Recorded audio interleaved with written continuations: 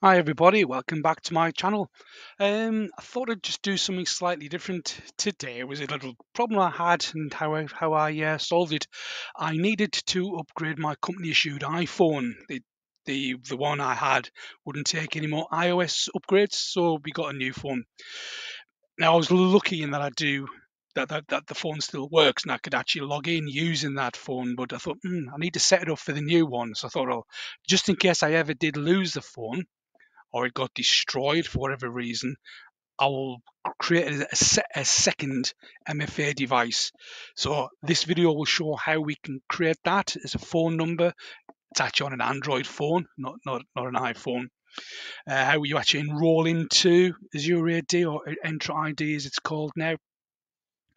I've chosen to do it just using the code sent by SMS to the phone.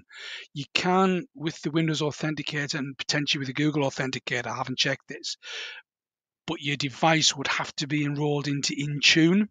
So your personal phone would then be subject to the policies of whatever tenant it was that you connected to, essentially your company's policies, which I think most people wouldn't want to do.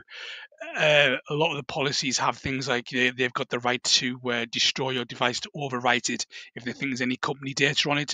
And again, you probably don't want that. So this is a simple way to do it. The use case to do this is Jira. So a lot of people will have used Jira in the past, or currently it's a very popular tool for incident management, or all kinds of strange things it does now. So this is the in-house version, not the cloud version. So that might differ slightly, but the techniques and how to do it are essentially the same. So we fire off Jira, we get the browser, and we choose the login option.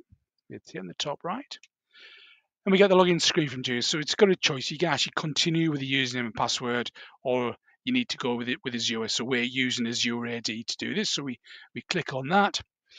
We can then choose the account that we need to log in with. So I've got two accounts just currently open on this machine. One is my corporate account and one is the tenant where Jira lives.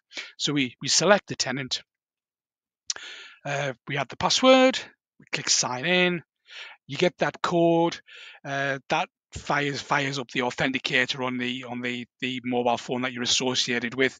You type the code 39 in, and it comes back to the browser, sees that and says, yeah, do you want to stay signed in? So you can choose yes or no. You do that, and when you're logged in, you're in. So that would be the traditional way that you might do it. But as I say, if you want to have an alternative method using the phone number, we'll log out of Jira, so we'll get rid of that, and we need to go to a site, myaccount.microsoft.com. Now this is where you can set up all your MFA devices, change your password, and it is tied with a particular tenant.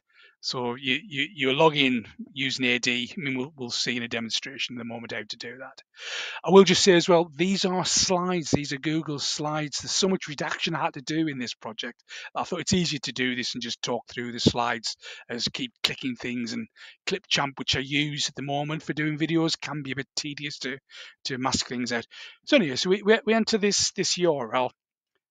We choose the tenant we want to use. So this is again the one at the top. We click on that. You get this screen then, so you can see you're actually logged into the tenant. You actually get it twice there. You need to go to the update info, security info, click update info. Now you can go direct to this URL, security info, and off you go, but because I'm a lazy typer, I just type my sign-ins and off we go. So there's the two devices. So there's my new phone. There's my old phone doing that. So they both still work as authentication devices. So to add the phone number, we'll click the add in sign-in method option, the little plus up there. We have to choose the method then. So in the drop down, we'll choose phone. Depending on your license, you might see more than one option for phone. You might see alternative phone and even more authentication options. I think this tenant where we have Jira living in must be quite a low spec tenant. If it does what you need to do, there's no point going for something more unless you have severe security restrictions. But anyway, we'll choose phone. Do that. Just a drop down box. Click that. Default is the US, so we change it to 44, the UK, because that's where I am. mobile phone numbers in the UK have a 07 as the first ones. The trailing 2 digits is 64, so that we will use later on. So keep 64 in mind. We'll then just click the next. Now, because I've been doing this several times, rehearsing, I think it thought I was probably some kind of hacker, so it started to give me challenges, capture challenges.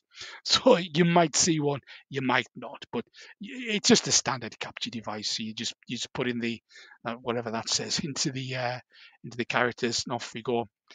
It says, yeah, I'm going to send a code to your device, the one you've mentioned. So there we are. So there's me ending in 64. The phone then goes off, comes back, and you enter that 6-digit code into the box. Click next, and it'll say, yeah, you're fine. You've been registered. You'll see it actually shows it on the screen, the device. There's me 64 again. You click the done, and you are then done. That phone is now enrolled as an MFA device. So we'll fire off Jira again. Click the login again. Choose AzureAD again.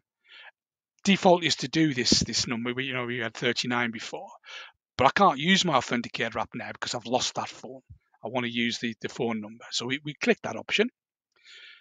Choose to have a text sent to that number, 4407 ending in 64. We click that. You get the screen up saying, well, we've texted that code.